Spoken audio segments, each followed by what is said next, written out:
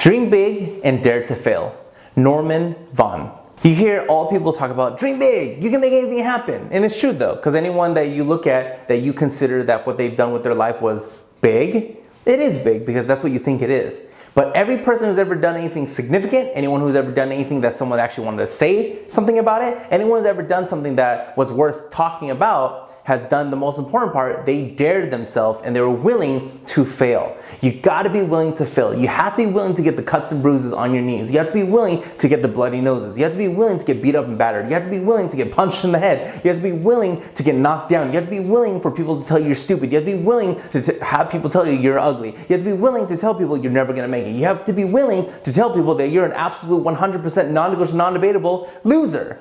And as long as you are willing to go through that, as long as you are willing to have people tell you that, you can dream as big as you want. Because the more you fail, the closer you're gonna get to your dreams. The more you fail, you're 1 inch closer, you're 1 meter closer, you're 1 mile closer to having your vision, ambition, desires, and goals become a reality. So dream big and dare to fail, and you're absolutely gonna make everything happen that you want to make become a reality.